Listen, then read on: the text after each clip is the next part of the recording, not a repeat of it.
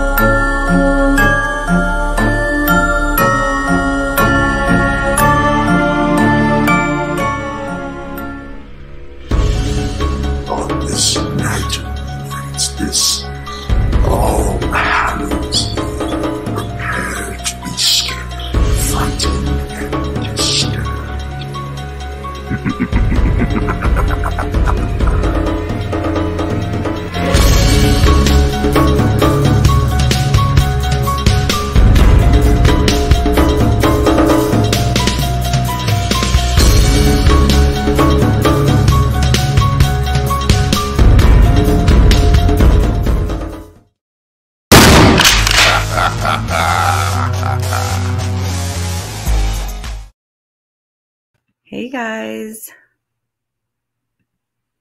1 second. All right.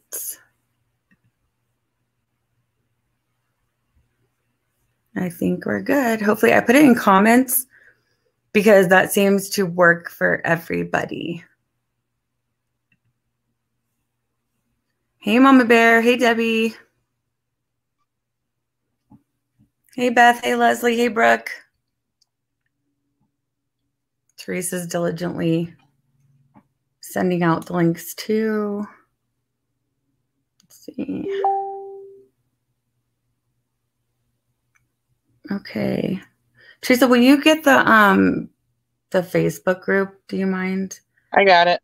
Thank you. Or I could do it if you need me to. Nope, I got it.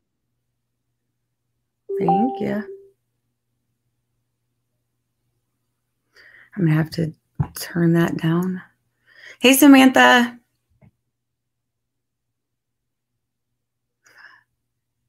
Hey, Jangela. Hey, Patricia. Yes, we're on Vanessa time, Patricia. Hi, wifey of twins. Don't you love Vanessa time? I do. That's why I put the ish after the 5, because that's important. Okay. I think I'm trying to remember if there's anyone else that asked me to do it, and then I'm going to forget. But I think that's pretty much it. Okay.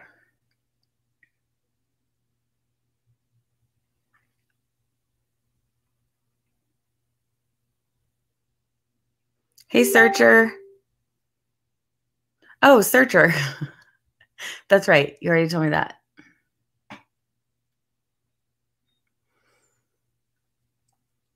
All right.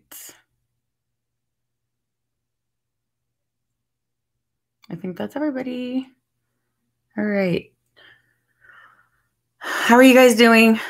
No, Teresa's not. Okay, so it looks like she's frozen. When she passes out the stupid link, it freezes her up. They're like, Teresa's frozen. Hey, Carrie J. I need to make like a really stupid face and then let it freeze. You should. Well, that used to always happen to me before we did like our intro. You do like the NKI and then go. Yeah, I know. That always happens. But now we fixed that. Yeah. Hey, MJ. Hey, Grace. Yeah, that intro, dude, every time like it gets stuck in my head. I'm like, like I stuck. Well, I asked Christine what it says, but she was like, I don't know. Hey, Christine. Comes in early. It's so scary. I don't know. I make up my own stuff, so it's kind of catchy. It's creepy. Yeah. It's a creepy. That's what Christine said. She's like, I don't know. It's creepy.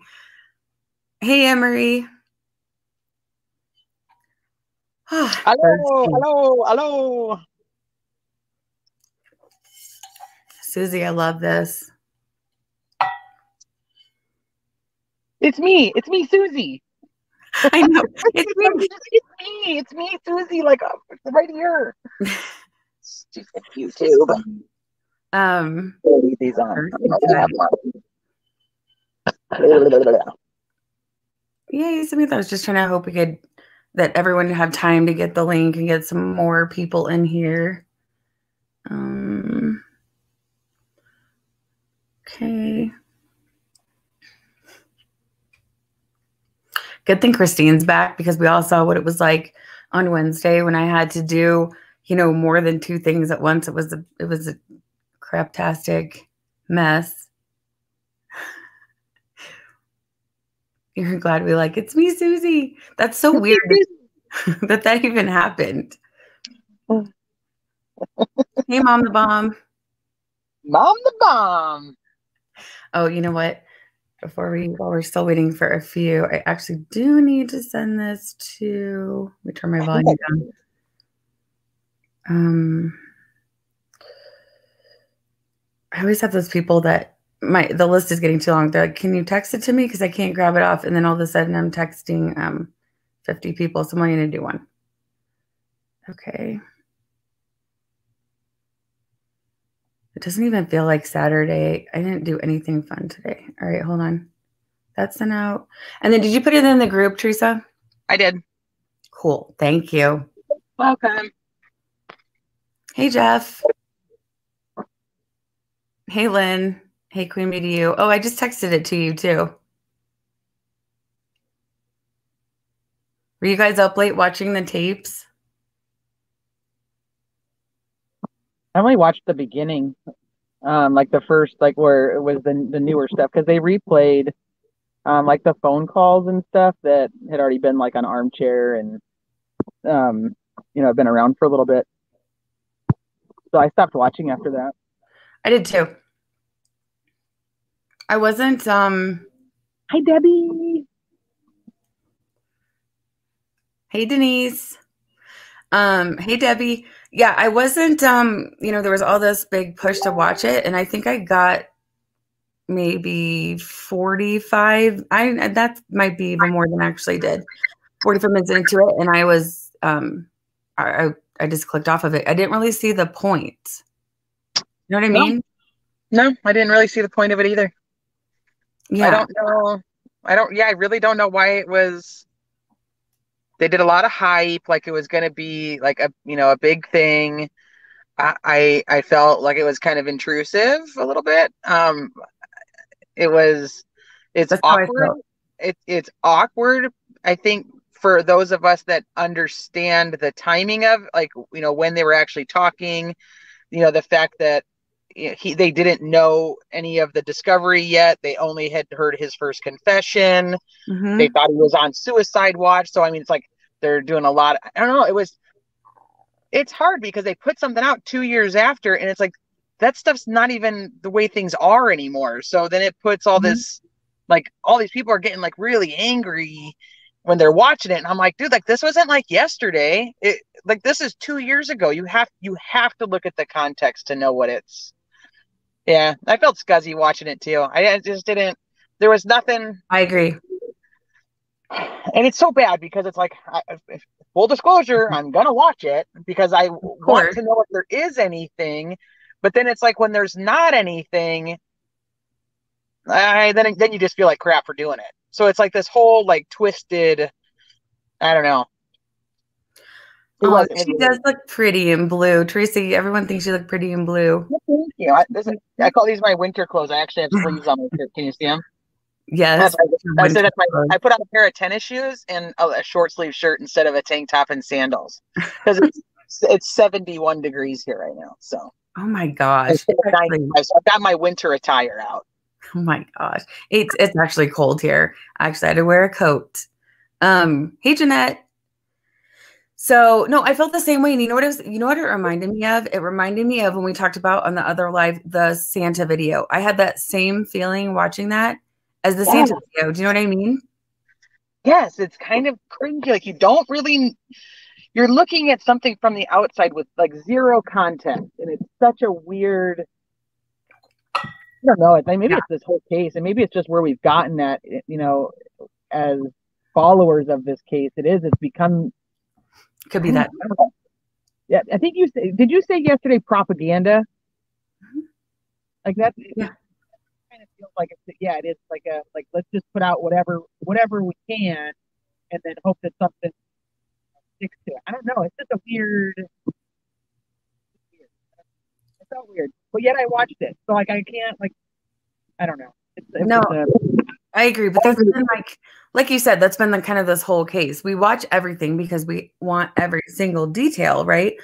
But then there's some stuff that just and some of the stuff in this case in general just makes you feel ugh, because that's why I had that weird post yesterday too, or whatever. I'm trying to see. Hey, Allie79. About the whole, watch what you're told to look at, watch what you're told to, who you're told to hate this week. There's a lot of, I wish this was, it was simple, but this is like the most complicated, convoluted thing. And very much so. Yeah, and those tapes felt like, I don't know, part of it. And then, I don't know. And then it was kind of weird because maybe I missed it, but to me it seems like they were spliced. So why did they go through all this trouble to get them, to air them, and then splice them? Because it should have been an hour and a half, right? Each family member had a half hour. So what did they cut out? And why cut it out? So then it starts like a whole new train of thought process of what was the purpose? Why all the hype? Why splice it? And I don't get that. Mm-hmm. I agree. There was a ton of hype, and it was really weird because we'd already heard it before. All we're doing is looking at people. I know the whole thing was really weird. But yet I watched it once again. So here we are. I know, right? No, DJ, don't worry about getting here on time. I want to find out something new. I don't want to find out about their private life. I mean, not in Chris and Shanann different. I don't feel like I need to know all about, Cindy, Ronnie, and Jamie's private life to understand Chris. Yes, his childhood, but not their private life. Like not the way that they're mourning the whole situation. I don't know. It's like such a weird, I don't even know how to explain it. Allie, I like calling people out when they're wrong, so I felt like I needed to watch this show. This is true. I do like that also. You can't say one way or the other whether it was right or wrong if you don't even know what was there. So then you're stuck in that. I won't watch it a second time either. It's the same as the phone calls. I listened to them the one time and I'll never listen to them again. No, same. I don't feel like it feels very intrusive. I agree. And I don't know. Is your volume up, Teresa? There's a little bit of feedback. Maybe now it's gone. Never mind. Maybe it wasn't you. Maybe it was somebody else. The person behind the curtain. Yeah, it's still up, I think, isn't it, Teresa? It's not on YouTube. Oh, yeah. I've had to decline. FYI, if anybody is trying to post it in the Unmasking Chris Watts group, I am declining it because it's already there. It's there via link and it's there via watch party. So, yeah, no, it's up. It's still up. And I probably have declined like 30 of them today. Wow. Is Teresa doing an NK impression today? I don't know if she's doing it today. Tired. Look at my face, man. Look at this. Okay, my eyes are like barely even opening. I'll just lay down. But yeah, is that how you guys felt as well? Because I think we all kind of get the same vibes or similar vibes on these things.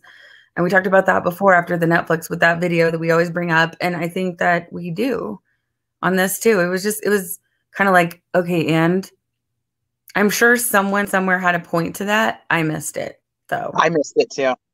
Yeah. If anybody happens to pick it up, like from somewhere else, let us know because I don't know what the point was. Yeah, please tell us. That's so funny.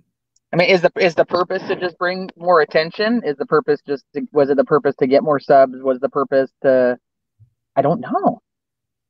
Right. It's propaganda. I don't either. Sorry, I just want to make sure.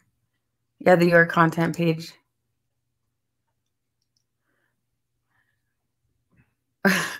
We could probably arrange to have a meme. The no? Like, or is it just my regular old toothpaste? Just these chubby cheeks.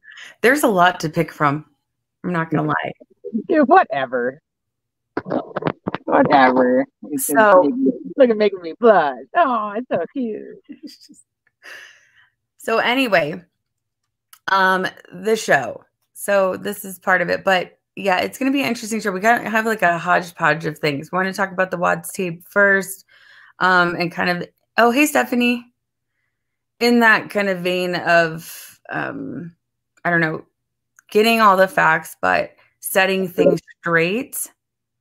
I think that that's been a pretty common theme, which is why I kind of went off in that weird post yesterday about it. Because, and you have to remember, there's a lot that goes on that you can see, and there's so much that goes on behind the scenes. So sometimes if we do something weird, it might be because there's something going on behind the scenes and we've been fed up with it. Or we're just weird. Or we're just weird and PMSing or something. I don't know. No, that's my excuse anyway. But oh, their account isn't monetized. That's a good point, Mama Bear. So yeah, this is going to be an interesting one. I love our faces. Both our faces are just like. Yeah, where was the part where she said that? Well, they cut out half of Cindy's talking to him. I mean, you can tell because it was like only 15 minutes of it. So was the purpose that to make, I don't know. See, you're going to get, I don't know. I'm all up in my head about it. What was the damn purpose? It was very clickbaity. I agree. Bullshit. Oh, shoot. I'm not supposed to say it. I can't cuss. That's okay. I mean, really, do you think we can get through this without it? Probably I don't know. I don't know if I'm going to be able to do that. I already screwed up and we're only 16 minutes in. There's many screw-ups to go. Great. Stick around, guys. I have total faith. So, okay. I'm just going to say, why don't you take over? I love it. I take a drink. She takes a puff. Yeah. She's like, ah. I know. We're all up in our heads today. The whole thing with the case is just really, I mean, it's so twisted. The whole thing is just like all kinds of twists and turns and different things. And I think we're going to get some answers. I want some answers. I do too. And Christine took her inhaler. Christine always says that to me when I get really, really anxious, and then I'll leave these messages. I'll do it to anybody, but I'll leave these messages, and I'm like, because I'm ADD anyway, I'm like, and I talk really fast, and she's like, take your inhaler, take a breath, take a breath. Yeah. So yeah, and keep that in mind. We're all about, let's get down to business. So we're all about, like I said, you don't have to agree with us. You don't have to like the same people we like. You don't have to. It is like a spider web, Beth. You don't have to think the same things we do. You don't have to have the same opinions or theories. And we've been doing this for 2 years, you guys. Well, not for the new people, but you know, they're learning real quick what this is like. And, you know, I don't know. We don't have to agree. We just ask that we all be respectful and, you know, that we don't, I don't know, like threaten each other and go real life and all this stuff that's gone on this whole case too is so messed up. And I really don't understand why there has to be that whole aspect to it and why it has to get so nasty. I mean, I guess I do understand on some levels, but when people have agendas or whatever's going on, but it doesn't have to be like that. We can coexist and not have the same theories on what happened or not have the same theories on different people involved, not have the same theories. And there's a lot of great channels that talk about a lot of different theories. And we, you know, I have respect for, I would say, almost all of them. Almost all of them. All of them. There's a handful that I don't. But I mean, for most part, I find it interesting. And we all watch each other. And we all like, I like to hear what they have to say versus what we have to say. So that's kind of, you know, everybody just get along. Well, I just think everybody needs to be adults about it. And it's like,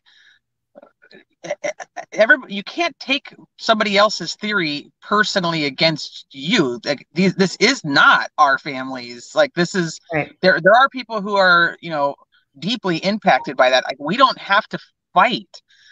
Like I don't know. So I mean, if you don't like other people, stop talking to them. If you don't like other channels, stop watching them.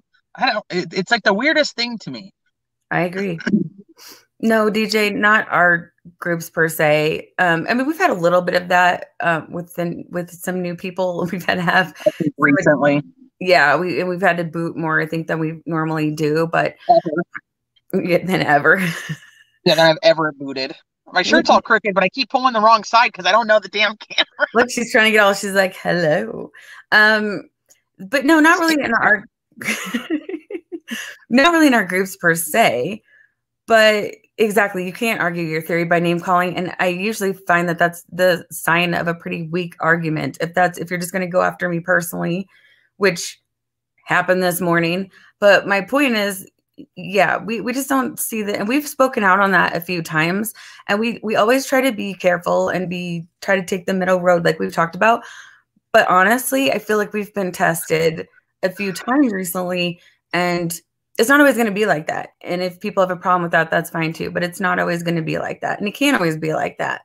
Sometimes you have to just kind of stick up for what's right, and then let Allie yell at them and tell them they're wrong. I think Allie has like a bunch of chairs lined up so that she can just be like, "You sit down, you sit down, you sit down." Mm-hmm.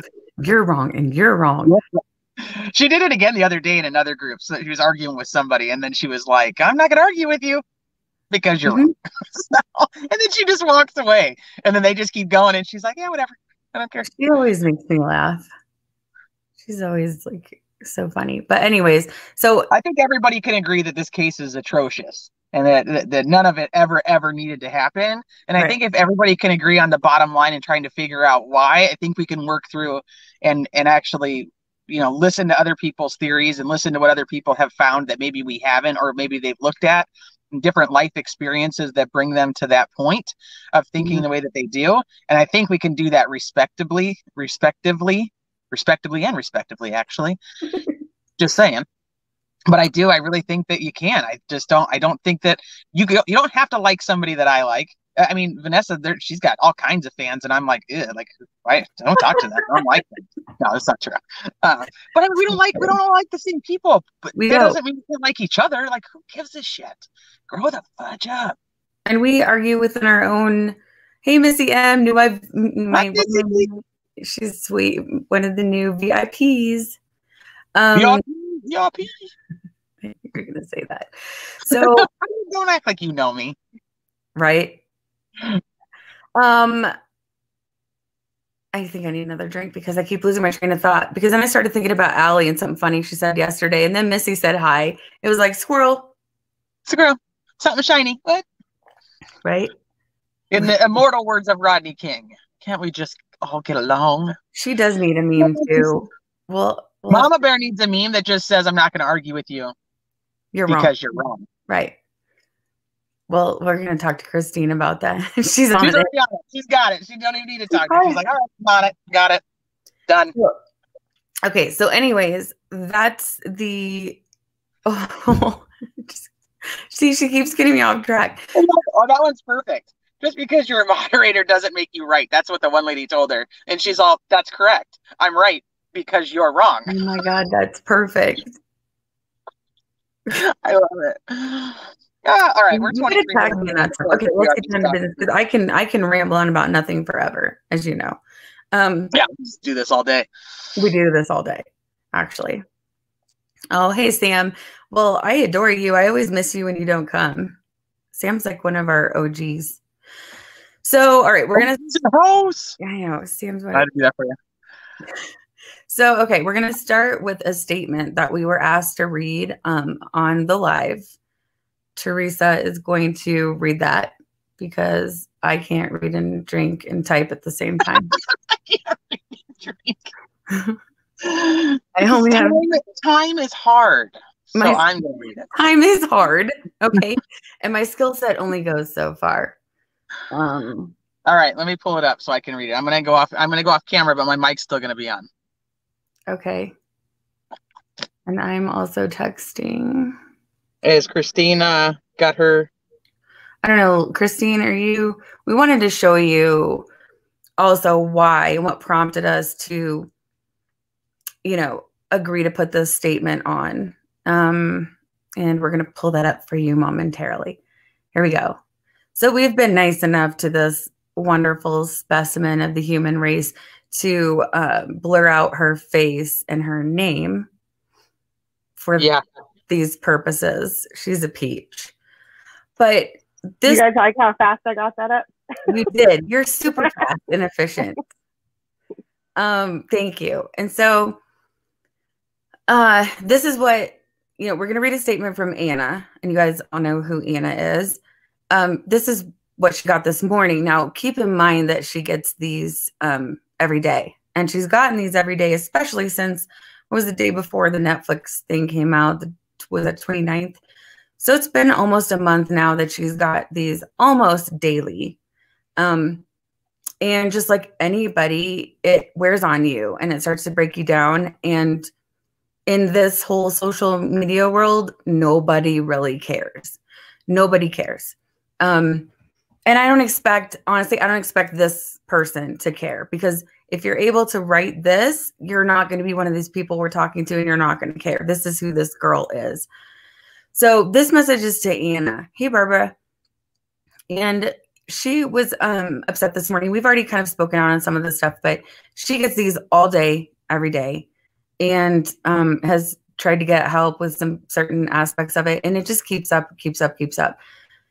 So this one is just an example. It's the one that she got this morning, but she asked us for a favor and wrote a statement that she wanted us to read, because one of the funny things, or not funny, is a lot of these that are coming to her are based on completely false information.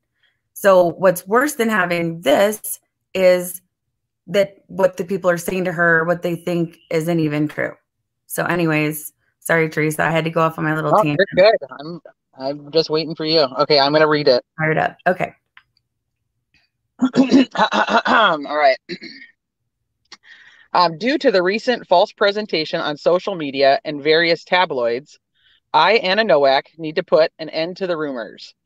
Chris Watts and I did share a close friendship for a period of time in which I became a very close confidant of his, but at this time, our friendship and the religious journey with Chris has come to an end. I no longer have any communication with Chris Watts, his family, or his contacts. All threats and harassment directed at me or my family are unwarranted, unnecessary, and will not be responded to. All threats against mine and my family's life will be directed to the police department. Love, Anna. I added the love, Anna part. Hi, Patty. So there you go.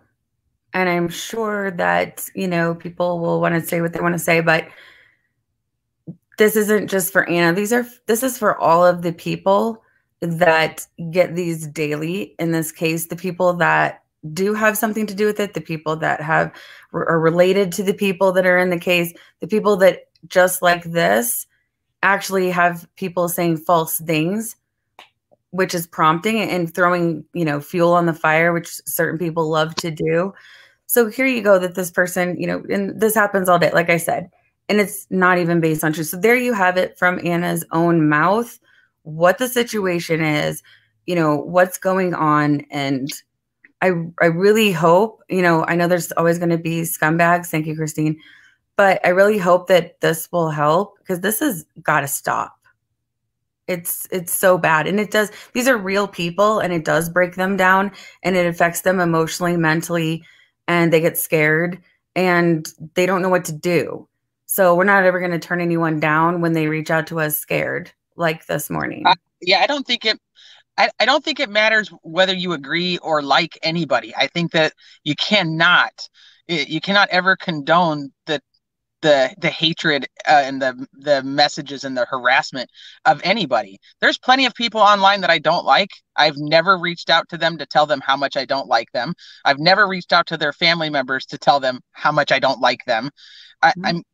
It's not normal, and it's very strange. And I think that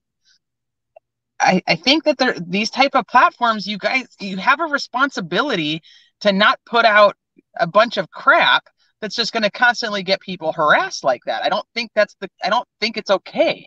And people can say, well, I'm just a YouTuber, so I can do whatever, what do people expect? Well, I expect that human beings have morals and ethics, and that you do the right thing, and that you don't set people up to be harassed and given death threats to, whether you like the person or not. It's gross, and it should be illegal. I totally agree. And here's the other thing is, who is worse, the people that send these or the people that throw gas on the fire and push the agenda to do that? Because a lot of these people, there's a lot of unstable people in the world, right? So if you are the one that's going out there and saying these things, right? And saying that things are true when you know they're not true.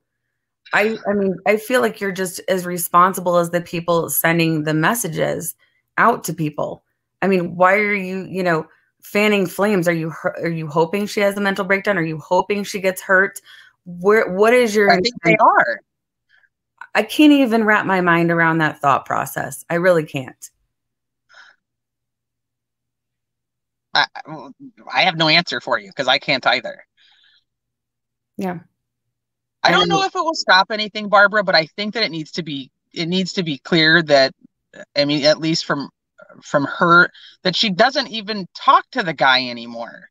So like these people are like saying like, how could you do this or how could you do that, or you're gonna die, you should, whatever. She doesn't even talk to the guy anymore. Right. So it's like, at all. It doesn't make any sense. I mean, it's all past tense. So you're gonna say something past, you should have died. I mean, like, I don't get it. Well, I agree. I don't get them in real life at all anyway. I don't either, but I agree with you, Barbara. And that's why I started out when I said it's probably won't change anything. But at the same time, I'm not going to, I mean, I was tempted to just put a video together and put all of these people on blast and just start doing that. We were nice to take her picture down and stuff, but I mean, I can start doing that. I think it's criminal. And I think these people, if you're so, brave to go into someone's box, you should be prepared to be called out. But seriously, you should be prepared. Get in people's boxes and not expect for some backlash. Exactly. Nope. We will expose what you put in the box. So but seriously, and I know we're softies, both Teresa and I are softies. So, when we see stuff like that, we get really, really worked up, if you can't tell. And we've actually, been looking at these now for 2 weeks, every day. Yep. Enough. All right. Enough. And that's just my 2 cents, but I don't know if it helps anything. I sure hope it does, but we don't know.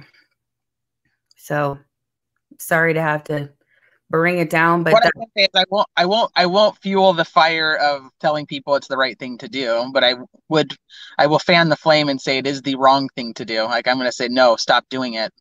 Yeah. And thanks, Sam. And think about it. If you're in that position, and again, like Teresa said, it doesn't matter how you feel about that particular person, but she, people, anybody, not just her, is going to start to feel like everyone feels that way, that they can't even, show their face. They start to get paranoid. It's just, the whole thing is just messed up. And we thought we would, she wanted to do that. And so we did that for her. So I don't know. Maybe we helped. Maybe not. Maybe we didn't. I don't know. But I'll do my best to always stand on the side of right.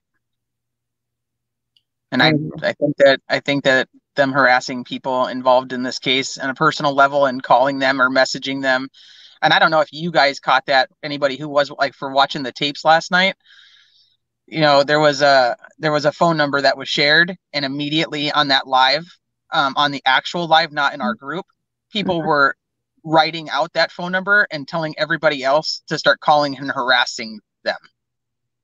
Like, what? Like, I don't get that. These are adults. That's what kills me. I mean, there's just some serious instability out there. And so let's not encourage it. It's just my opinion. I mean, I don't know. It's just not the way that my mind works. That's gross, Allie. Oh my God. I can't even say the words that I think that is. Somebody will probably report the channel. That's unbelievable. How do you sleep at night? Because you're on YouTube talking about a public case, but yet there's people who feel like it's okay to go into somebody's personal inbox and tell them that they're going to die and that they should be in oil tanks. And I mean, it's weird. Chicks are crazy. And it's both. And I mean, I'm sure that's scary too, because she gets them from men and women on the regular. And you don't know who's just saying it. You don't know who's a fake profile, and you don't know who is real. I like that, Susie. Oh, thank you, Grace. No, there's not. And that's why I said, I mean, I don't care. You can like whoever you want to like. Nobody cares. Nobody cares if you like her. You can say you don't like her. You can say whatever. Just nobody needs to be harassing and sending death threats and telling other people to push that agenda. It's just. I agree. I agree. Sorry. And that's what I have to say about that. And that's what she has to say about that. Okay. So sorry, but we felt, you know, that was also like a last minute decision. So, but yeah, we thought we would do that, and hopefully we didn't make it. I don't think it's going to make anything worse, because either we did say something or we didn't. It happens every day. So there's that. Yeah, I agree, Carrie. But if it gets to maybe some people, or they understand the magnitude, maybe they'll give more pushback to the people who do encourage it. I don't know. I don't have the answers. Exactly, Barbara. You can like someone and not wish them dead. I do it every day. So. No, it's like a grown-up thing. It's kind of weird. It is weird. You can even not agree with someone and like them and not, you know, cuss them out and dox them and all that stuff. Right. So, hey, Angie. This is so true. They should probably be calling a psychologist. Very true. If you are that triggered by a public case, get off the internet. I say that all the time. You can see people losing it. You're like, then get out of the groups, get off of social media. You are not okay enough for social media. You're not okay. You're mentally not okay to be here engaging in this group. No. I agree, Missy. Right. And it's like, so we just perpetuate hate. I don't want to perpetuate hate. Mom the Bomb, you knew that was going to happen with the phone number? Yeah. No, they didn't care to. I was actually surprised, and then we'll get to the next thing, but when we were looking through the Discovery tapes, all of those little tapes they have with just the people's information, I'd be mad. They could have they're like the 1 minute, 2 minute little clips of like, yeah, literally just the people's information that they put out there. And then people are asking like, this isn't going to get out, is it? And they're like, oh, no. I know. Like, talk to Rourke. No, it's not going to go anywhere. No, he'll take it out. Yeah, it is, because I'm listening to it right now. No, he's going to redact a bunch of NK crap, but he's not going to redact your home address, date of birth, and phone number. No. Because that makes sense. Yep. Exactly, Missy. Okay. Well, thank you guys for listening to that. I just thought that was important. We'll get off our pedestal now. Yeah. Get off our high horse. We don't always get on pedestals, I feel like. But sometimes they're worth normal freaking people, dude. We're just normal people living our life, talking to our peeps about true crime. That's like exactly. That's it. I don't think it's being in our little Patreon over here isn't hurting anybody. Exactly. Plus, me and Teresa are all sensitive. We're feelers. So, dude, I was like all up in my feelings yesterday. I can't even tell you. Yeah. Like I was like, man, I'm not even like PMSing or anything. What am I doing right now? Like I'm like all emotional, and I'm not even an emotional like person really. But God, I was like, no, that's my get out of your feelings. I'm like, I need to talk to you. Like roles are reversed. I'm the one that's all emotional, going to Teresa like she's like, chill out, okay. Thank you. Okay, so thanks. Let me get a little drink to cleanse my palate before our next phase. We're not done yet. Mm-hmm. Yeah, that's not the end of the show. I know you guys are like, well, that was fun. I'm glad that I cleared my Saturday for that. No. All right, hold on. No, that's not it. That's not it. All right. Just give me 1 minute. We're going to kind of switch around here, but we do have a guest that's coming on really quick. So, Jason, I'm sure this is redundant, but who is the channel? What do you mean? I don't know who is the channel. This channel is Vanessa's Unmasked, or the your content. Is that what you mean? Or do you mean the channel? There's not a particular. Oh, this is just the people that are writing Anna. It's a bunch of people, like from I don't know where the heck they're coming from, out under their rocks. I don't know where they're coming from, but it's people from all over. And it really hasn't stopped. And you'll see it in the groups and stuff. When we see it in ours, we get rid of it. But yeah. But wait, there's more. But wait, there's more. And I'm getting sidetracked. Okay, hold on. I can't. Hell no, I can't do more than thinking what's. All right, hold on. Okay, so let me just rearrange her really quick. And we'll be right back. We're gonna get our guest on. Just hang on 1 second.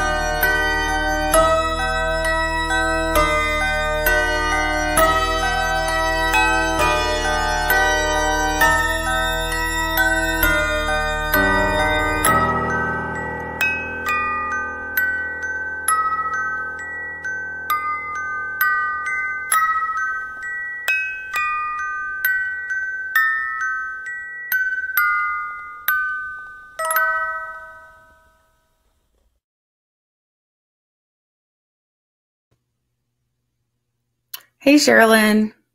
Hi, Cherlyn. Welcome.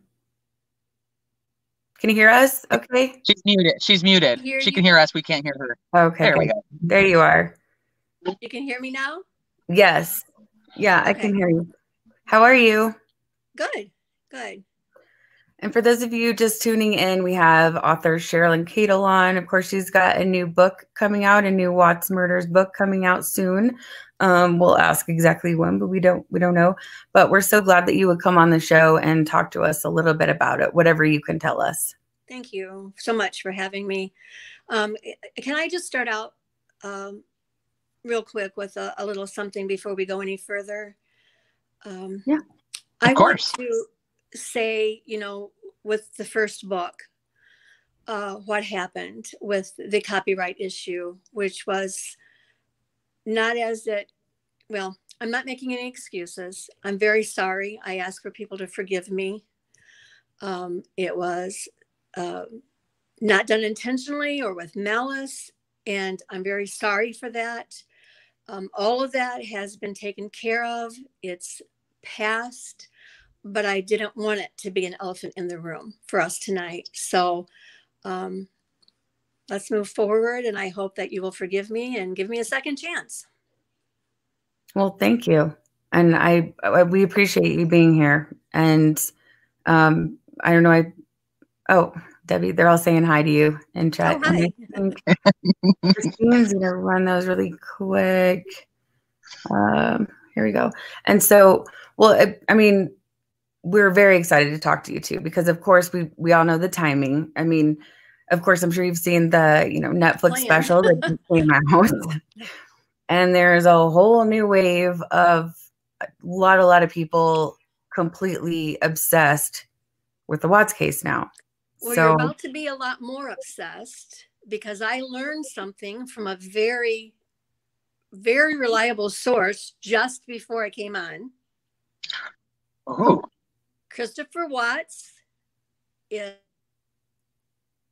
Wait, did she freeze? Did she really freeze right before we heard? Am I froze? No, you didn't. It's like Christopher Watts and it froze. I was like, oh no. Can you see my face okay? Yes. Not that you want to, but I feel like I'm cut off at the top of my head. Christopher Watts is pleading not guilty and that he was coerced into pleading guilty. And so I am told NK is going around like crazy, lawyering up, can't even say it, getting attorneys. And it's going to be a huge, huge thing coming up. Now, that's what I was told right before this. So it's going to be very interesting if there's So we truth did to hear this. yesterday from another channel that he had met with an attorney.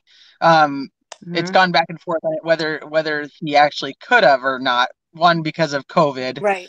Could he actually meet with anybody? But two, so the coercion, I know that that was one of the things that channel had stated at that time. But I have one big question about this, and now I feel like I'm going to probably get contacted by the FBI or something, but no, coerced him into writing those letters to me, where he very specifically talks about not only planning it, but carrying it out. Plus all the other things that he's told me. I find it mind-boggling. I really do. I think that's one of the main comments that I've seen across Facebook about this is that how can he be coerced? In which one was he coerced when he's confessed multiple times? He confessed to them. He confessed in February again. He's confessed in letters to you. I know that Armchair Detective had read letters from somebody else that he'd also confessed in. Mm-hmm. So I mean, there's a lot of the coercion is going to be an interesting piece if that's what he wants to go with, because I'm not really sure which piece he's going to say coerced into. Exactly. Right. Exactly. I don't know. And is he going to throw NK under the bus finally? Is he going to kind of come out finally and say if there is more on her than what he's been willing to tell us? Well, and just to make sure for anyone who didn't hear about the video yesterday that Teresa was referring to, and to just make sure this is all clarified. So there was a video that said that he had spoken with a lawyer, and then of course there's been the rumblings of the 35C, but he does have the 5 life sentences, and so yeah, so there's that, but there was the video about him talking to a lawyer. So I don't really know, or if anyone knows, what's going on, but it would be interesting with what I heard as well about NK and the lawyer situation. You would have to wonder from her standpoint, does she watch all this? And if she does, like, how does she feel when she hears stuff like he meets with a lawyer, or when she hears, because it's hard to sort out what's true or not, but I have always wondered how she reacts to that. I think she's scared, I would think, from what I've just heard, but I don't know. It's interesting. And which version do we believe now? Right. Well, yeah, we do. That is very true. But anyway, if you find out more, let me know, because I'm really curious now as to what's going to go on with this. And Shanann's poor family, I can't even imagine what they must be going through with this. Yeah. It's so sad. I think that, we're all very interested to see what's going to go on, because it's all very confusing right now, and it's so hard to sort out what's rumors, what people are putting out for different reasons. I did see that video yesterday. I was a little taken aback, and I thought, well, this is interesting. We'll have to watch I don't know the details of that, though. Like I said, I was really busy yesterday, and I saw it, but I didn't really get to do any follow-up on it. But so with the new book that's coming out, do you have all of the letters in that book? I do. Well, I say all. I actually have 2 shorter letters not in the book. And I cannot put those in the book, but I can later talk about it. Talk about them. Yeah. Okay.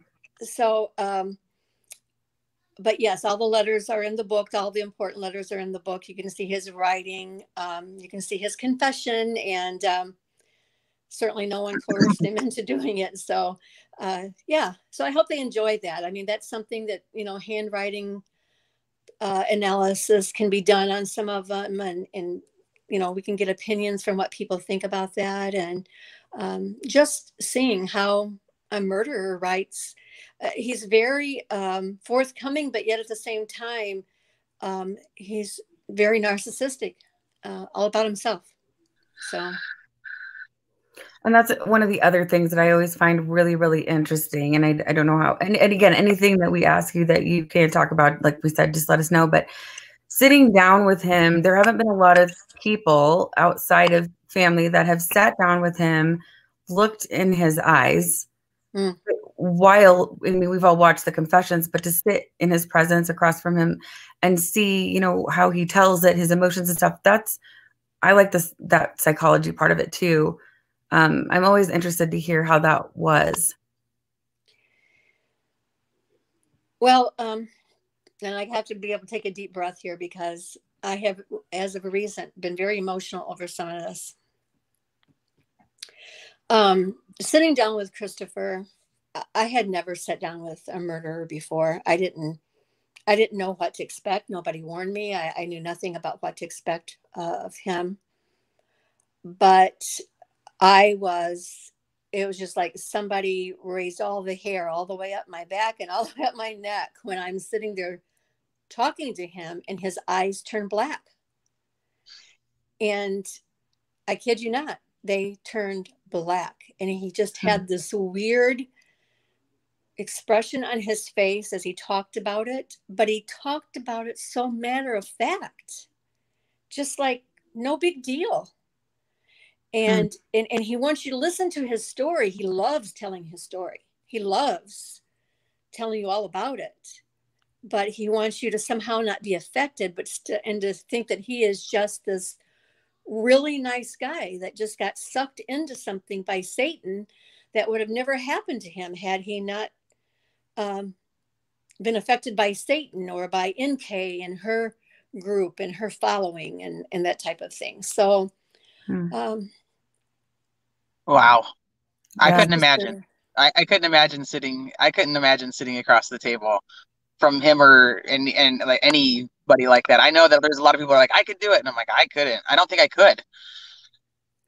Yeah, I never would have thought I could. And my whole family was just like totally blown away that I did it. I remember the day walking up to the prison the first time, and I'm like, what am I doing? Have I lost my mind? I mean, I'm such a city girl, somebody that has been sheltered and lived in a bubble my whole life. And then all of a sudden now I'm in this world. And I mean, I love true crime. I've always enjoyed true crime, and, you know, going through everything that you can find, you read about it, looking at the pictures and all of this. But this case really goes beyond, as we know, our average case. I mean, it's worse than the Bundy stories or the Stephen Avery story or, you know, any of those. So many people are attached to this story. I agree. I think that's one of the big things, that it's the collateral damage too. It's the horror of what happened. Yes. It's hard enough to process. And then we've seen the collateral damage of all of those in his circle, his family, his the friend, everybody, their families, those people's friends. I mean, the just effect it's had on so many other people's lives. Right. It has. And I think that everybody that knew him literally said, like, this was not the person that you were going to think. And I know, like, we see that, like, on documentaries and stuff, and the neighbors are like, oh, that's the last person you would have thought of or whatever. But his closest and dearest friends didn't think so. His family didn't think so. Like, right. I think we've talked about this on other lives, Cherlyn, that, like, one of the things that drew us all in was it was a normal family, normal middle-class family that is, you know, has, you know, a beautiful, you know, two beautiful children, a beautiful home, a beautiful life. And from one day it goes from that to the next day, this. And I don't know how to wrap your head around something like that. You don't. And the thing of it is there has to be a breakdown somewhere years ago for Christopher, a sociopath or a psychopath. They don't just wake up one day and all of a sudden become that. It's lived in them. It had to live in him, whether he allowed anyone else to see it or know it or not. You know, you think to yourself, you would know if your child was capable of anything like that. Well, I don't know. Would we? I mean, I a know person has the ability to hide things. a lot of mothers that have written books about their children, or and the things that their children have done. They did not see it. They did not see it coming. They did not have any. Of course, there are the few and far between that are like, well, I thought that he was kind of off. I mean, I thought there was a little bit of an issue, but no, it's not something that you expect that's going to be your child or your brother or your sister. That's not. And I don't think we live our lives going, I wonder if that person's going to be the next one to take out his family. Right. That comes out of nowhere usually. But even, the mass shooters and people like that, when they start really coming forward with things and talking about that person, then little things kind of sneak out with, he was odd, he did this, or he was bullied, or who knows? I mean, I don't know what Christopher's problem is. The first time that I talked with him on the phone, I thought, wow, he's really nice. How this is strange. And then you sit down with him and he starts telling you what happened. And you see this look on his face and his eyes go black. You realize, wow, there's something really wrong here. There's something very wrong. A normal person does not do that. A healthy person that has a healthy mind does not do that. So I don't know. I have to ask one question, because one thing that, like, when we listen to his, even the February interview, or you watch his sentencing hearing, and even now with the Netflix, when they enhanced the audio and the video of him actually confessing, he does seem to have, some have said it's fake, some have said it's real. I mean, it kind of depends on their perception. He does have like an emotional, like he doesn't want to talk about it. He kind of gets real tight. He starts to kind of tear up. Rourke makes the statement in sentencing that he's literally crying because he's here, not because of what he did. Did you see any emotion like that when you were sitting across the table from him? Was there any part where he was like, I don't know if I can put this out there? No, he was happy to tell me the story. He wanted. I think what you might have seen the day that he was with the FBI in February is the fact that he was surprised by them, and it made him angry. That he told me it made him angry that they just surprised him and they wanted him to just, tell them all this stuff. So no, emotions are something that Christopher does not have. He just doesn't have them. I've never seen anything quite like it. When I was writing the book, I had to say to him, Christopher, out of all these letters that you've sent me, you've never once said, I'm sorry. You've never said you're sorry to the girls, to Shanann, to your parents, to her parents. And I said, people are going to catch that right away. And he's like, oh, well, then I'll send you a letter that says that I'm sorry. And you add it on to one of the other letters, just in the book. Just go ahead and write it onto the other letters. Wow. I'm like, wow. That is so, that's about how emotionally he got. Now, I'm not saying that today he doesn't regret what he did, but does he regret it more because he's living his life in this prison, or because he misses his daughters and his wife? He could tell me in one moment that he missed Shanann, and the very next moment tell me that he was still in love with NK. So I find that very contradicting. That's interesting. Yeah, it is interesting. And I have questions on that too. I wanted to open it up to, I know we've got Patreon members who are dying to ask questions. So if you guys have any questions for Cherlyn, now would be a wonderful time to ask them. Can I ask one more question before we let them take over the questions? Yes, Teresa. Sorry.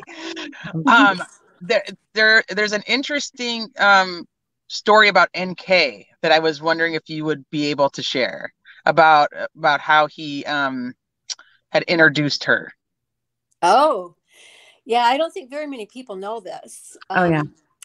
He told me that he didn't tell me how he met her or exactly when, but he told me that in 2017, on July 4th, at a fireworks festival or gathering that they had, that she came up to him, oh, hi, and all this, and he introduced Shanann to her, which I said, but Christopher, that is so wrong. I said, because NK knew her competition. Shanann never had the chance to know hers. But I don't know if they were seeing each other at that time. He introduced her to Shanann as a co-worker. And unless dates all mixed up, she wasn't working there at that time. NK wasn't working at Anadarko. No, she wasn't. She wasn't working there until April of 2018. So that's okay. You've got. So did he happen to say what the 4th of July thing was? Like, was it like a fireworks show, or it was a fireworks show? Yeah, it was a fireworks show. Okay, because I was wondering if it was like a barbecue, like 4th of July get together with like coworkers, or if it was. No, it was a city thing. A big fireworks. Okay. Yeah. Did he say which city? Was it the North Glen, or was it the Erie? Was it which one? You know what? Let me look back in my letters. Okay. Because it seems like he did say the town that they were in, because he said they would go every year. And when they were in Colorado. Excuse me. So I have to look back and see if he does say the name of the town. Okay. That would be interesting. Yeah, very interesting. Yeah. I mean, it may have been harmless. Doesn't sound like it to me, but maybe it was even harmless on his side and not hers. I don't know. Or maybe at that time there was nothing except for coworker, but they did know, or maybe not coworker, but somebody in the oil industry. I probably would refer to somebody like that maybe as a coworker if they had done any. Yeah. He went with the Thayers on July 4th, 2018 to the Thornton Recreational Center. Oh, excuse me? Thank you, Natasha. Thank you. No, sorry, the question. I'm sorry, Cherlyn. That was my fault. I should have read the question. Somebody asked where he went with the Thayers on July 4th. For 2018, he went to the Thornton Recreational Center, according to the Thayers. Oh, okay. So this would have been 2017. That's why I was wondering if it was like a work barbecue or if it was like a work thing. Because one thing I actually it was a city thing. A city thing. It was a city thing. Okay. All right. Now I know people have questions. What time frame? I had a question about the time frame of something that maybe Anyway, go ahead. I forget what I was going to ask. Well, I was saying about the time frame when she started working there. Any time frame you want, we probably have your answer. But yeah, she started working there April of 2018, and then the time frame when she started doing the searches was August. That's what I was going to ask you. So that's very interesting. You've got it was exactly 1 month after when you're saying. Oh wow. Okay. August of 2017 is when she searched Shanann. Wow. She searched Chris, actually. She searched Chris in August. She searched him first. Oh, okay. I didn't even know that, Steve. So many of the things that I know, I've gotten from him. I went over the discovery and other things, and I've listened to all kinds of stuff, but some things stick and some things don't. Oh, Cherlyn, I go back through discovery and I learn something new every time. I know. Yep, well, there's so much of it, Yep. And then hers was September 1st. So, and then there was more in there, but that is interesting. The timing, having it be 30 days before is very interesting. Yeah, that really is interesting. That's yeah. So, Christine, I think Patty Arthur had a good question, and I don't remember where it was, but it was something about his eyes turning black. I thought that, here we go. Patty wants to know, what exactly do you mean by his eyes were black? That she's been across the table from some awful people, but she's never seen the eyes go black. She wants you to elaborate, if you can, on what you mean by that. Well, when you're looking at a person, often we look at their eyes, right? So first it was like the pupils just went black, and I'm looking at him and I'm seeing it go black, and then literally the whites of his eyes filled in. Maybe a better word for the whites of his eyes would maybe dark gray, but it was very dark. the darkness on his expression and on his demeanor was very prominent. I mean, you could see it. If I had not been with other people around me, it would have scared me really bad. I would not want to have been with him. That's interesting because I think there was something said, I can't remember, and I don't want to misspeak. Maybe Sandy on 2020. I can't remember who had a similar statement too about on the porch interview. Yes, she said that did not look. It didn't look anything like him. It was a totally different person that they watched on his porch interview. I think it was 2020. Yeah. Yeah. They said, well, what did you think of his interview? And she said, I told him not to do it. And they said, well, what do you think of the fact that he didn't? She said, I thank God every day that he did. Yeah. Well, it's interesting because on the porch that day, he portrayed himself as like a bodybuilder, a big, muscular, good-looking guy with his smile and almost a laughter. And the first time I saw him, the first thing that struck my mind was, wow, he looks like a little boy, kind of. He doesn't look anything like he looked on the porch, that day. Oh, when you saw him in person. Mm-hmm. The first time I saw him in person. Mm-hmm. Yeah, I thought it was really different how different he looked, but he had been through a lot. I saw him when he was only like a month and a half from Colorado, and he was terrorized there. Those people, that was brutal for him. And listening to him talk about that, you could see, those are the areas where if you're going to say anything is emotional, when he would talk about himself and what he went through in Colorado, he didn't cry, but that's where he would become the most, and even that wasn't emotional, but that's where upset maybe is a better word for it. It really upset him the way that they treated him in Colorado. He would have never lasted had he stayed in Colorado. Well, Shanann's friends and her friends' husbands actually worked where he was being held. Oh, wow. So I know that a couple of them had to be like rotated out because they were there with him. Wow. Yeah. So Carrie J wants to know, she says, I'm curious can you go back to that one, Christine? Sorry. I'm curious, is Cherlyn ever felt that Chris Watts was trying to manipulate her? If she felt manipulated by him? That's a good question. I did. The thing of it is I didn't in the beginning, and I didn't until I started realizing after the fact that the book was written, and he got angry with me because of I didn't pass some things to him first. Now, he did not ask me not to put some of that stuff that was in the book in. As you can read his letters, at one point he even states, I don't know if you want this in the book, but so he knew it was going in the book.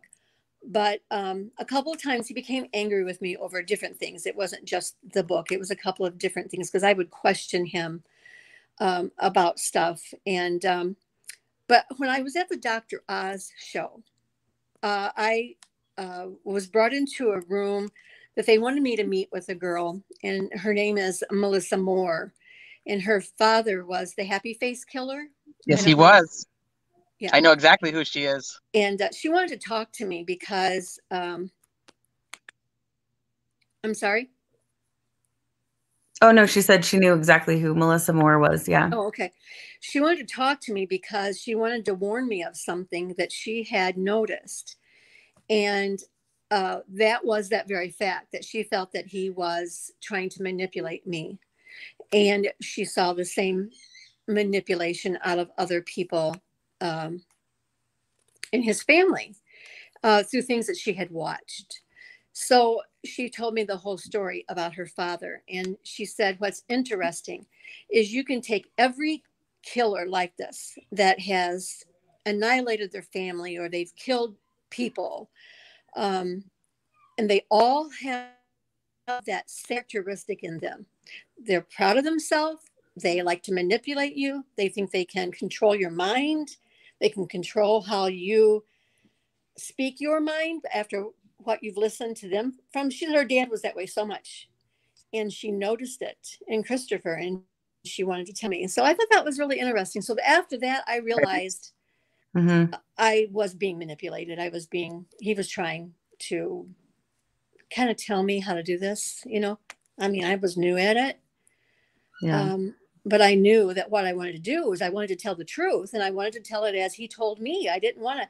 I have so many notes and notebooks and things that I have jotted things down when I was on the phone with him. I couldn't take anything into the prison with me. So as soon as I came out, I grabbed my laptop and I just listed stuff that I could remember. And I still wonder to this day, what did I forget? Because there was so much. The first day I spent 5 hours with him. That's a long time to sit and talk to someone about stuff like this. And then try to remember what you talked about at the beginning of the 5 hours. Right. Yeah. I mean, in the beginning, other than a very quick small talk, he was ready to tell me what had happened. It's like he needed to. At the time, I'm thinking he needs to get this off his chest. There are people that are in jail. They a lot of times will give their crime up because they can't keep their mouth shut. I'm sure you've heard that before. You know, they'll tell their cellmate, you know, what they did. And that's kind of how I felt. I had to get it off of his chest. That I don't think that's really the case. I think he just likes talking. I was gonna ask you that. Like, do you think that this was his like confessional, but now I see what you're saying. So at that point you thought it was his confessional, and now you're looking back and thinking, do you think that he told you the truth? At the time, I did think it was the truth. But every time I would bring up NK, he would talk about her with me. But when I would ask him certain questions, he would, you know, take a step back and say, well, there's some things I will take to my death. And I felt like coming out of there the very first day, I felt like he was covering for her. What? I mean, I can only guess. I mean, I have, you know, after spending time with him and on the phone so much and so many letters, I have my opinions of what happened, but I don't know that for sure. Yeah. I mean, at this point, you know more from his mouth, but I mean, is there any way to actually know if he said the truth at that time? So it's the same as, did he say the truth during the February confession? Did he say the truth, you know, in the confessions to you or in the letters? You know what I mean? Like, it's so hard to tell. Is it all just little saying pieces? That he's not guilty at all. Right. I mean, wow, wouldn't that be something if we find out that he's not the one who did it? I mean, that's about how bizarre this case is, but would he really take the hit for her? Did he really love her that much? I mean, she certainly threw him under the bus. I don't know. Yep. I mean, I believe he did it. In my mind, I believe he killed all 3 of them, all 4 of them, counting the baby. I don't think they have the wrong person. I agree. At all. Yeah. Here's the thing: is I actually agree, but if it came out that there was something else to the story and could factually be backed up, I would not push against it, because I would think, well, yeah, I believe that too. So I mean, like, I do believe he did it all, but I also think that there's more to the story, and I think that's why none of us let it go. Right. Yeah.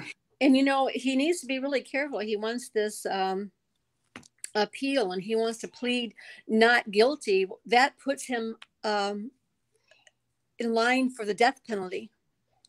So he could go through all this and then be put to death. And you know, his family has made statements that, there hasn't been anyone killed in Colorado for, you know, years and years and years. That doesn't mean that's not going to happen, you know.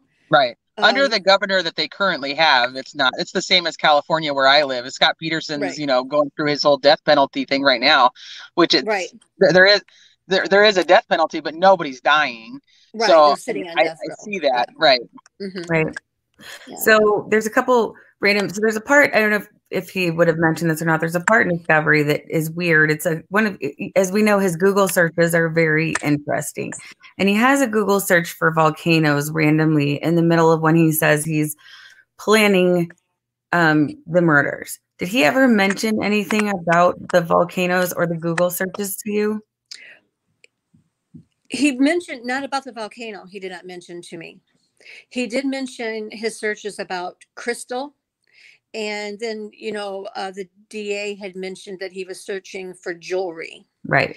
And he said he was not searching for jewelry. It was a crystal, a certain crystal that NK wanted, and he wanted to be able to buy it for her.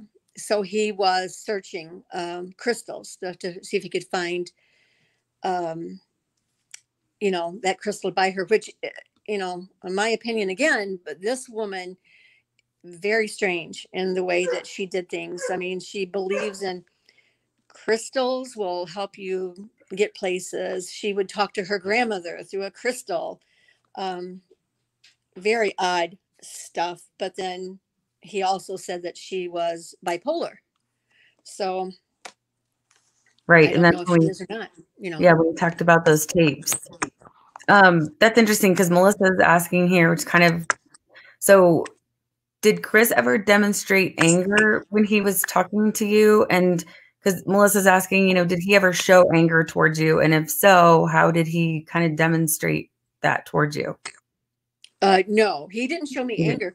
He was upset with me a couple of times, very, very briefly over a couple of things. We talked about it. He was fine. No, I mean, he doesn't seem easily upset. He seems, now, he also told me, though, that with Shanann, he would hold things in. She would be yelling at him about something, and he said he would just smile inside because he had other thoughts that were going on that she didn't know. And so that was that's scary, because I've wondered since then, has he ever thought about killing me? That's interesting. Yeah. And then I think did he talk about, I know there's a lot of people, there's different channels that have different theories on different things. And I think Leslie had a question up about, did he ever talk about his coworkers, or did he ever talk about Troy knowing NK or any of those types of things? Or did he just talk about NK and then that was about it? Or did he ever bring other people from Discovery into it? He only brought Jim into it a couple. He said there was one evening that she had several friends over, but other than that, he didn't say their name. The only person's name that he said was Jim, and he didn't seem to care much for him. I think there were some. I don't know how far I should go with what I say here.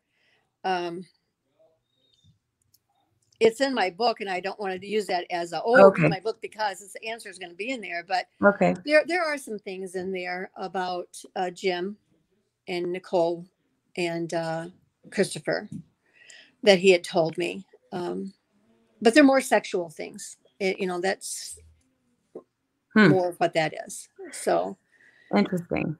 Okay, so we're gonna have more Jim stuff, more NK stuff in the letters and in your conversations, right? Yes. Okay.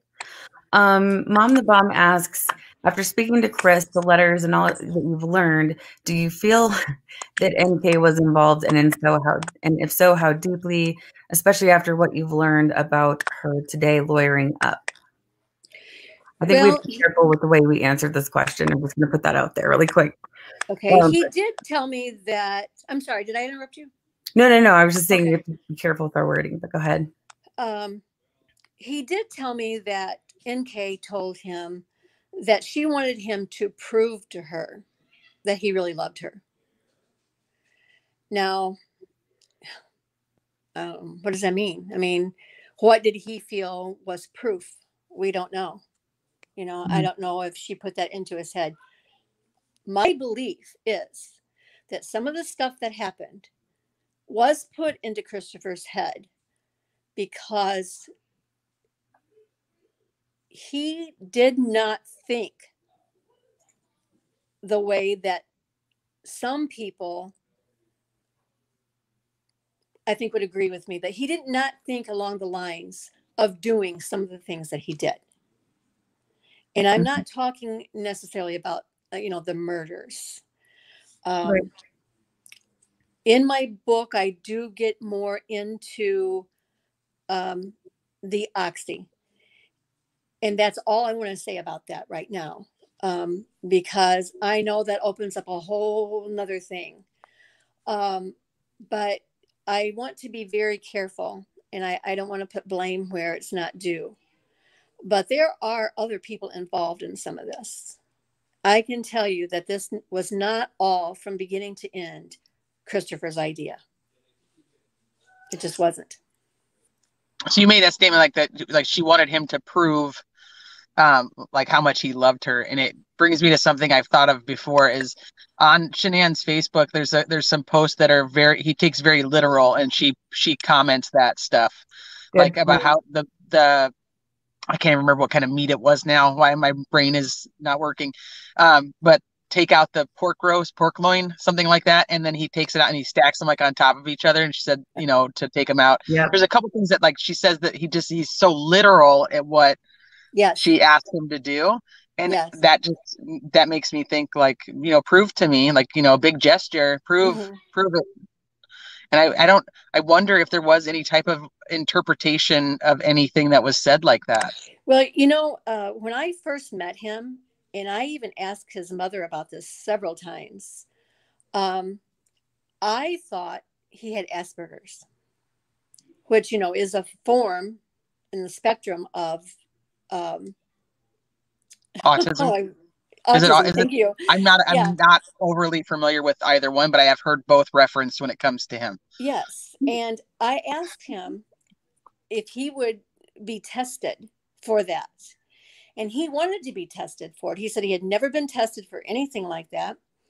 But when it came right down to it, he was afraid to go through that testing. I don't know why. I don't know why he thought that they would find out. But it was always like I could tell there were some things he just wasn't saying. He just wasn't telling. But I do know that we have a man here in the town that I live. He is a DJ at the radio station here in town, and he has Asperger's. And I'm telling you, from day one, Christopher reminded me of him. And really? I still wonder. And a person with Asperger's, I have a nephew who is, he's going to be 40. He has Asperger's, and they are so simple. But they have to be told every move to make. Like for instance, he cannot just go and let the water out of a sink of water out, like to pull the plug. He has to be told exactly how to do it. And not that all of them are exactly the same, but it does ring very true of being told every move to make. Christopher could not have done this without somebody putting something in his head. So this is a big one that we've talked about on our channel, and I know you've probably seen we have a series on this too, but Patricia wants to know, did he ever say anything about NK knowing about the pregnancy? She knew about the pregnancy. Well, I mean, that's what I think too. Yes, she did. Oh, she definitely did. But I don't know that he told her. No, I'm sorry. Wait a minute. It's in the letter he wrote me. He told her about the pregnancy. And that letter is going to be in the book too? It is. But you know what? I got to back up. He didn't tell her about the pregnancy. He told her they had been trying. Mm-hmm. She found out about the pregnancy through Facebook. That's what he told me. She found out through Facebook. He didn't tell her.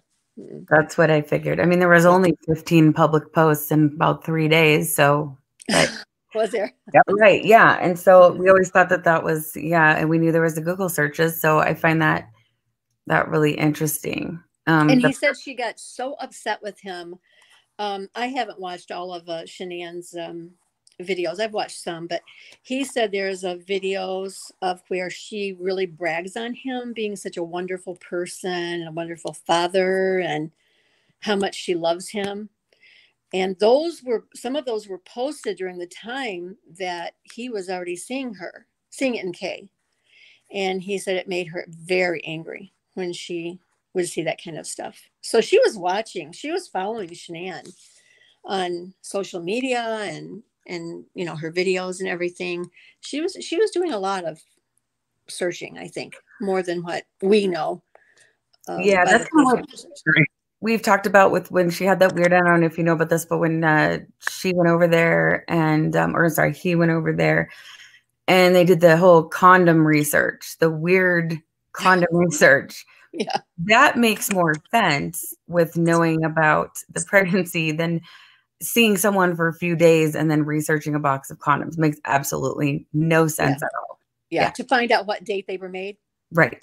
Yeah. Come on.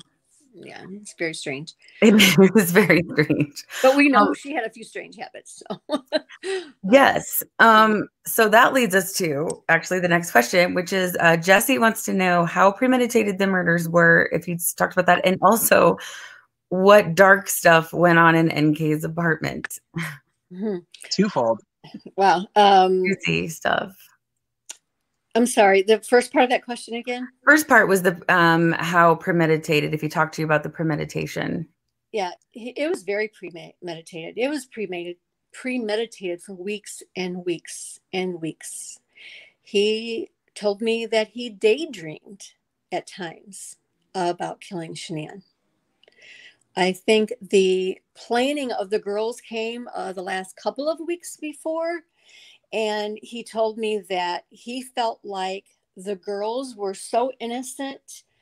And this is in the book. It's in a letter that he wrote, that he feels like the girls were so innocent that their innocent spirits could feel the evilness in him and that he was planning on killing him.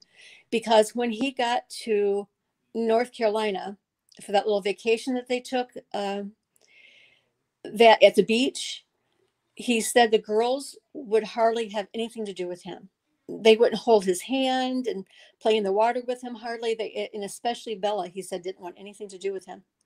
So he felt like it was their spirits or their souls that he was planning on murdering them. I don't know if that makes any sense to anyone. I see what you're saying. Yeah. But that's what he told me. And that's in a letter that he wrote me. Wow.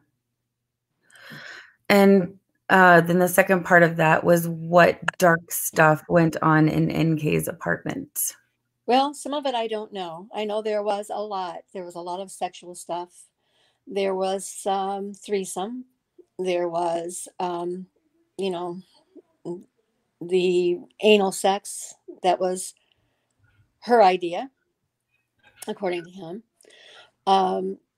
There was the drink that he gave her. And I've been told that since then that he has denied this drink, but I'm not the only person he told it to. So I know that it was either just something he was trying to brag about or it happened, because he definitely told me. The drink she gave him, correct? Yes, it was a drink that she would mix up for him. So do you think that those were considered dark things because they were out of his realm of normalcy? Because, I mean, for some people, there's a lot of people that are going to say, like, that's not very dark. It's just a, you know. Well, he tells me she was dark. She tells me he tells me she was dark, and that he feels like the darkness that was in her is what possessed him. And he'll turn around and say how much he loves her. So I don't know. You know, it's just so bizarre. It's so bizarre. And you know. Well, speaking of that whole thing, Teresa has, and we can get into this later because I hope we'll have more discussions, but just a really interesting theory about something. But Searcher is asking, did Chris discuss that camping trip on July 28th and 29th? And did he ask her to marry him, or did he? Do you know any more about the camping trip than what we already do? You mean the naked camping trip? That would be one of the things. Yes, that would be it. Okay, and there, yeah. Okay, so they were naked on the camping trip. Well, that makes sense because they had the Google search for the nude camping spots. So yeah.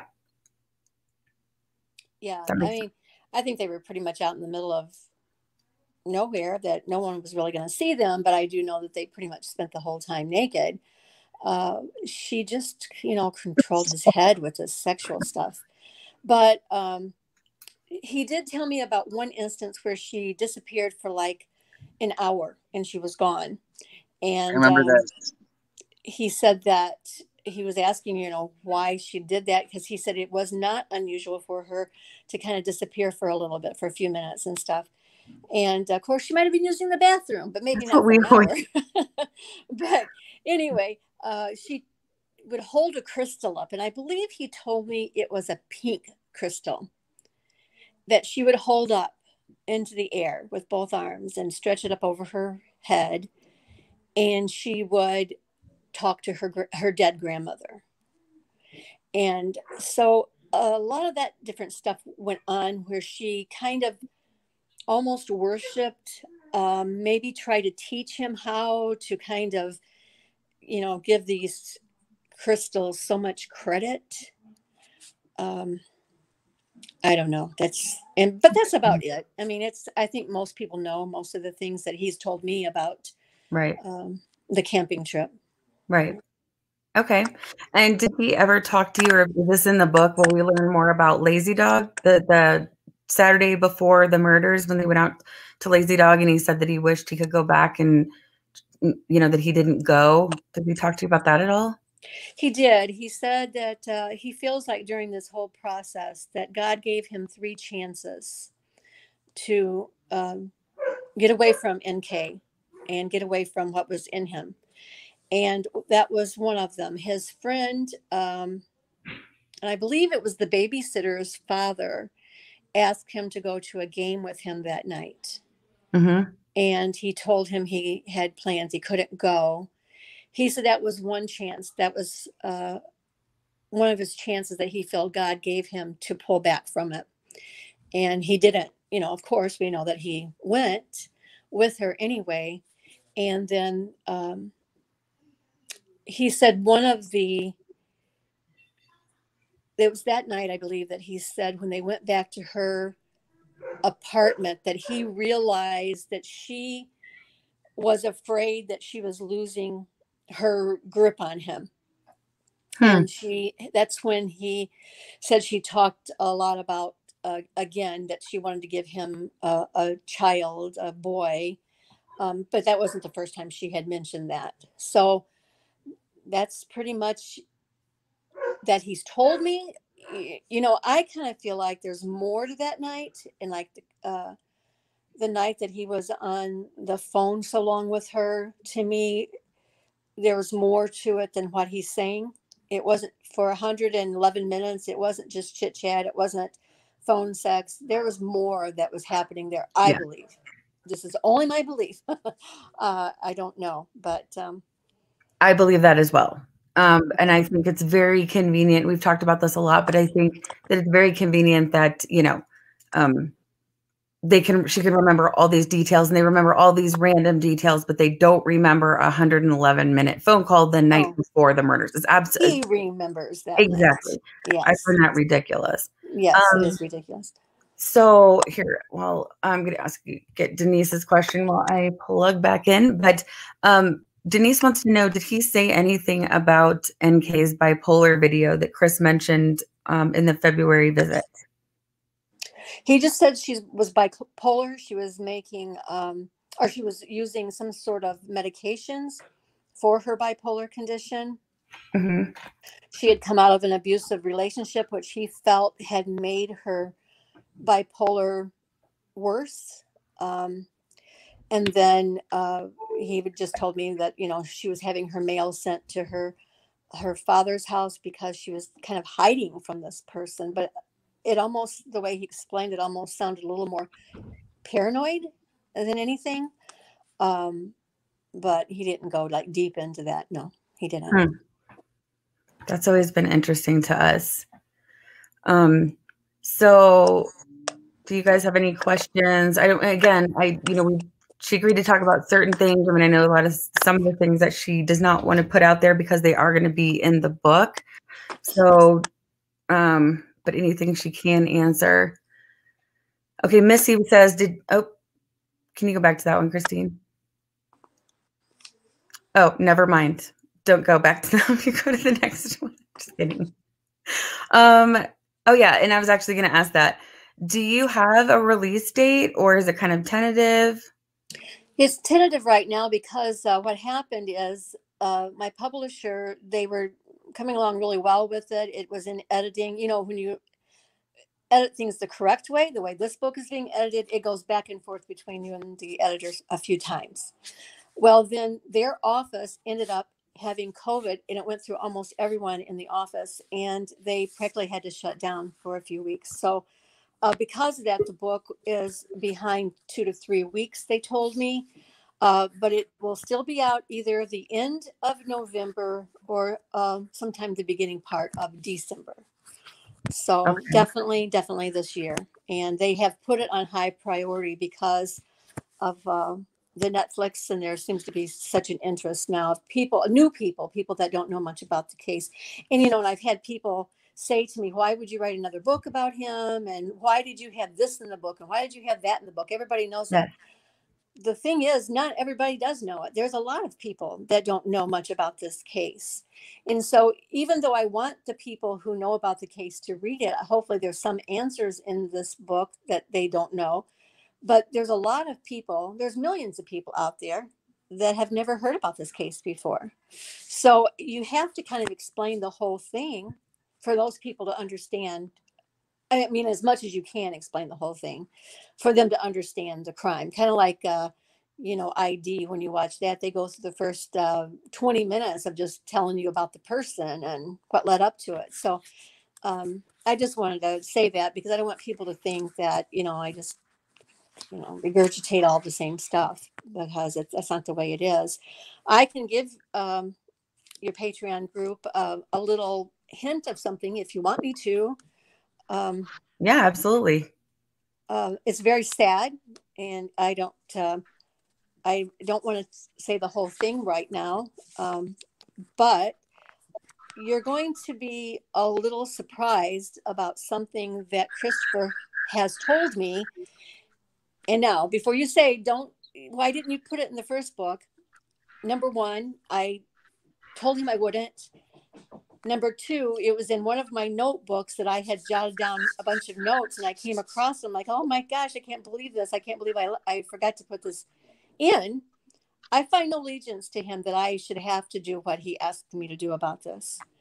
And, but you're going to be a little surprised about what kind of came down the morning of the murders at the oil batteries. And I'll leave it at that. It's very sad, and it's his words, not mine.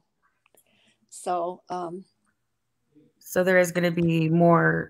You're saying that there's details about that whole aspect that we have not possibly, heard yet, or he hasn't said yet. Is that, or maybe? I mean, there may be people who've wondered, or if they thought about it, or whatever. But this is more detailed than that, and also as he was leaving, that survey that morning, and Nicole texted him that Metallica song. If you haven't looked that up, it's called Batteries. And if you haven't looked that up, please do, and read the lyrics to that. And then you tell me if she knew what was getting ready to happen. I will. And I haven't looked at them in a long, long time. So I was just saying that the other day that I want to look those back up again, because that is interesting. I remember looking them up, but I don't really remember enough about what they said. So definitely this maybe don't kill the family is one of the lines over and over in that song. Wow. Which is very interesting to me. I couldn't put all the lyrics in the book. Yeah, very. No coincidence, I don't think. Another thing that I don't know if any of you remember this in my book, and just the little thing I'll share with you. It's just kind of another odd thing. Christopher told me that the morning of the 14th, let's see. I think it was morning of the 14th. Might have been the 15th. I'm sorry. There was a unwarned, or they didn't warn them that a storm was coming. It was like a quick storm, high winds come tearing through. And he said when the storm was over, there were 3 garbage cans from other neighbors' houses laying in his front yard. And he said he thought to himself, wow, a can for each body. Wow. Yeah. Yeah. Wow. So. Wow. Yeah. So, wow. Yeah. My mind's all over the place right now. Sorry. No, I'm just, just triggers. We were actually talking about this. Was it yesterday, Teresa? We were talking about some of the stuff about the battery lyrics. We were talking about some of this exact stuff. So I definitely want to go back and look at that stuff. And then it's interesting because I think one of the things is, yeah, we've talked about this for 2 years, but at the same time, everybody wants every detail because it's possibly another piece of the puzzle. Correct. And that's what this whole thing has been. And some of the stuff, you find is true, some is not. And then, but it's all pieces of the puzzle. And that's what all of us are still doing here. And one of these days, someone's going to pick up that piece that's been missing. Yep. And find I it. think so. Is there noise in the background of my house? Yes. I was like, it's not mine. That's okay. It might be, maybe it's your pup. It is. Oh, it's your dog. He's got this little ball that is it's supposed to help their mind, with like teaching them things, thinking. I don't know if it really does much good, but it's a hard ball. It's a real hard ball, and it's big. I mean, it's not real little, and he just bats that thing all over the house. That's what you're hearing. Nobody. He's so cute, though. He is a mess. So I guess we'll take if you guys have any other last final questions, and then I know Leslie was asking, did he ever mention anything about how they always talked about how they paid with those gift cards, which was interesting. It tended to be a very important part of everything. Did he ever talk about that, or if NK was giving them to him since she worked in safety? Well, he said he earned them through the job, and he just didn't tell Shanann about them because he used them to to take her out. Now, one thing that doesn't make sense about that, if he had only been seeing her for 6 weeks or 7 weeks or whatever, Shanann had to know that he got gift cards from time to time. So didn't she ever ask him, where's your gift cards that you usually get or whatever? But he said he did earn them, and he didn't say who actually handed them to him. I don't know. She would have had to. It's an interesting point because he does say something, I think it's in the February interview, and somebody can correct me if I'm wrong, where he says that he earned the gift cards for doing well at work, through safety, being safe. And then she worked in safety. So we've always just kind of wondered that. Right. Oh, good point. I don't know. That's a very good point. Kind of sounds like it, doesn't it? But I mean, you can tell how much he really thought about those murders leading up to them because, he got his nerve up that Saturday night to use his own debit card to pay for their meal. Knowing $60, I mean, Shanann would know good and well he didn't spend $60 on himself at a sports bar. So. Well, speaking of that, how is he going to explain? Did he ever tell you, how is he going to explain them just being gone? What was the other part? We all know that Nicole Atkinson, when they got there, it kind of stopped everything. But sorry, my dog is now wants to be in the interview. But she's like, you haven't paid attention to me. But she's like, it's my turn. But did he explain what his plan was when they just were gone? Well, he said, when the girls woke up, this is something that is very, very odd. Okay. Well, let me back up. Well, no, I'll tell you that first. He had planned on killing them and not moving their bodies. And what's interesting is he says to me in a letter, and you'll see this in the book, he says that he smothered the girls in their beds, and he tells in the letter how he did that. And then he says that's why the autopsy said the cause of death was smothering.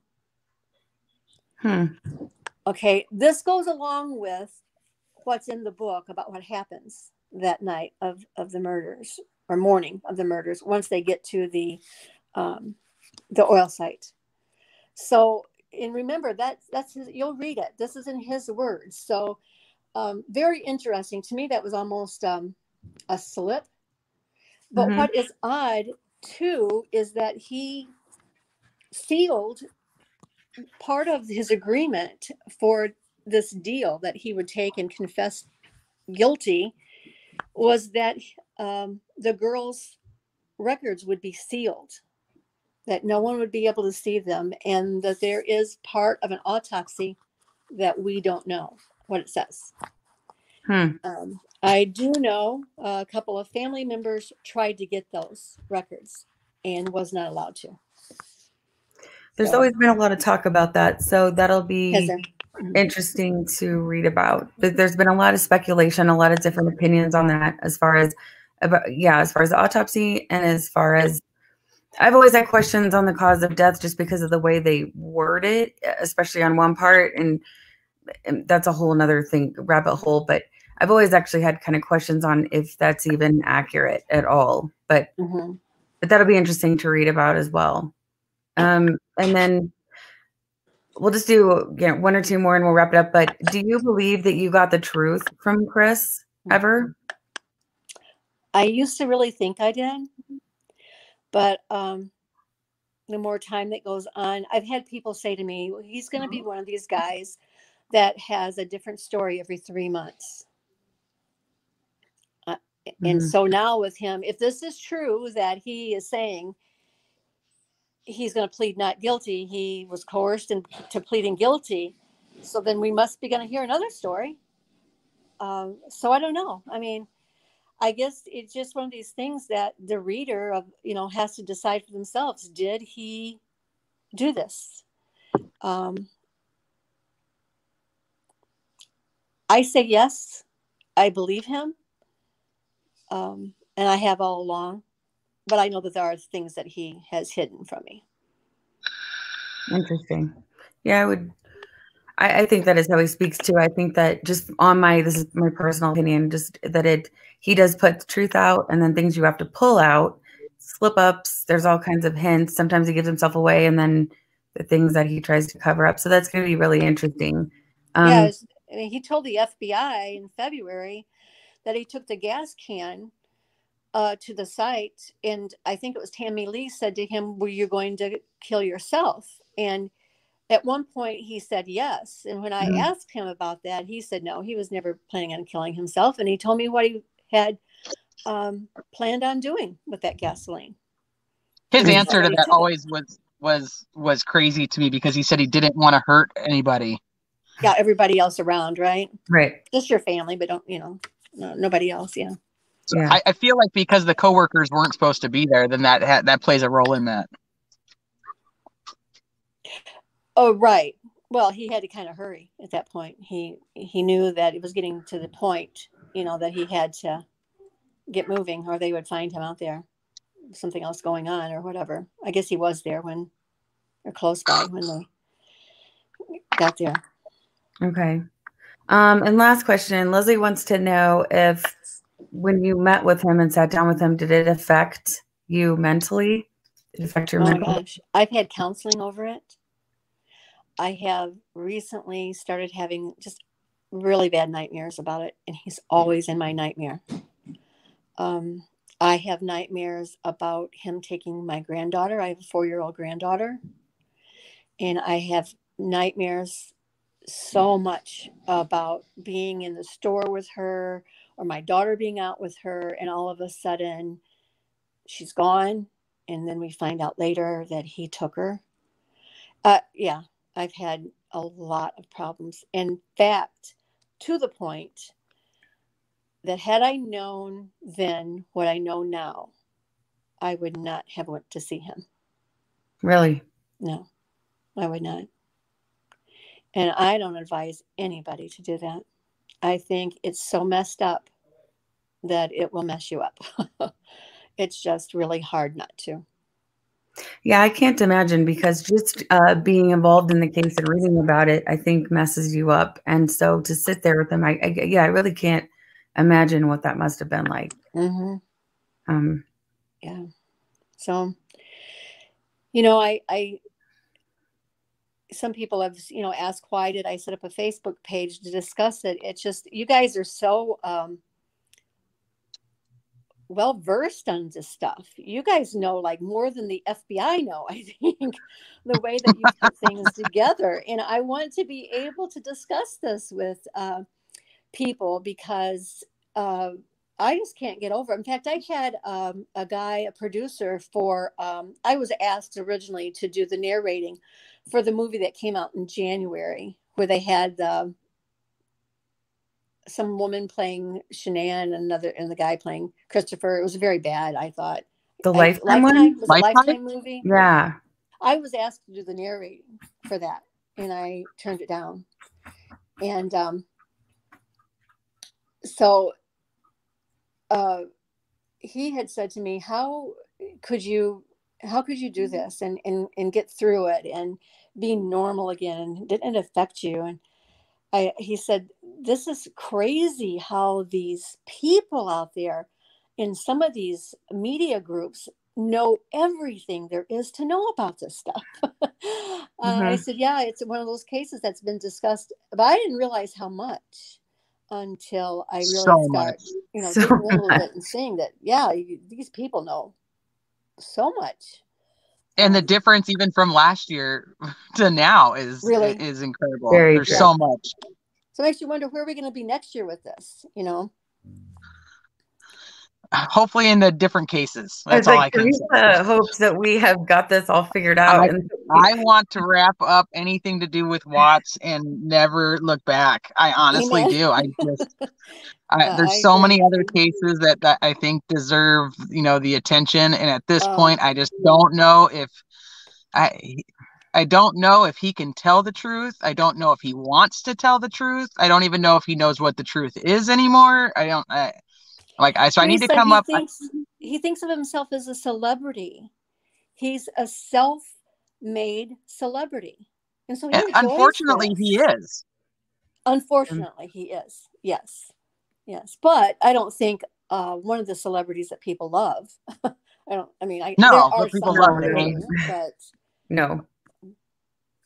Well, I'm definitely, we'll see when the release date is, and I'm really, really hoping that we can get you back on after we read the book, because I know that we'll be. Then we can talk about all the little juicy stuff that's in there. Yeah. And in the meantime, you know, can I tell them about the Facebook group I just started? Yeah, absolutely. Yeah, it's just called the Christopher Watts Murders. That is the name of the new book. And it does have the cover of the new book, a picture of it.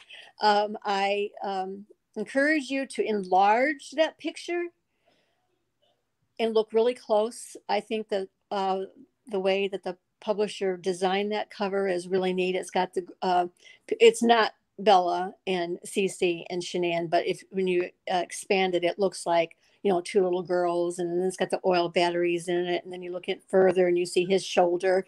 It's kind of neat the way they did it. It almost looks 3D, but anyway, I would love for any of you to join that and, you know, invite your friends and just help me discuss this with me. I enjoy that. I'm going to try to be online every night from 10 until midnight Central Time, trying to answer questions. And it's hard sometimes because they kind of come at you quickly. I'm sure you girls already know. They're going to come at you quickly. Yeah, they are. And then, and it's going to take a minute to decide which ones are there to just discuss it.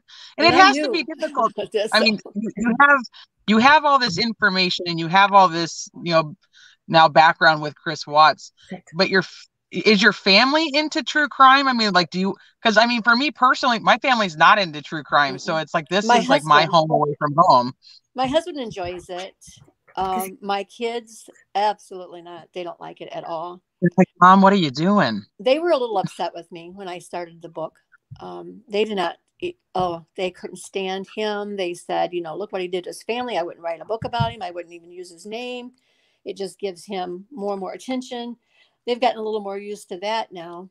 But no, my family doesn't care for true crime. My husband and I do. We like to watch ID and some of those things, the different cases. But I've got 2 other books going right now.